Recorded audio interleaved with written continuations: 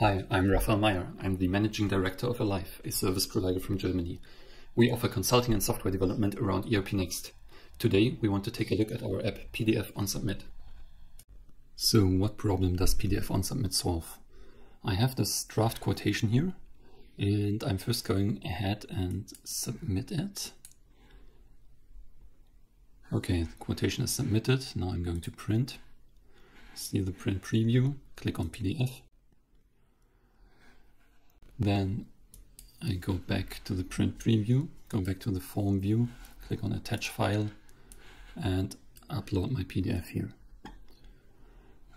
All these steps can be automated by using PDF on Submit. So let's go ahead to PDF on Submit settings. And here I can configure which doc types PDF on Submit should be enabled for. I'll add one row and select quotation.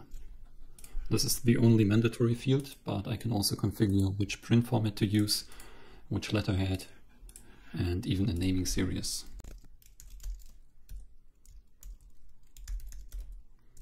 Let's say we want the company and the doc type, quotation, and the name. Then I'm going to save the settings and let's go back to the quotation. I have this open quotation. I will cancel that one and amend it to get a new one. Now, once I submit this, everything will happen in one step. So submit, the PDF gets created, it's already attached, and it has the name that I configured in the naming series: company, quotation, and quotation number. So that's it. With PDF on Submit, you get your PDF attached to the form in a single step while you're submitting it. As you can see, our app automates a lot of manual work when creating quotations or invoices. If you found this interesting, check out our other apps such as ERPNext Germany or our integration with the accounting software Dativ.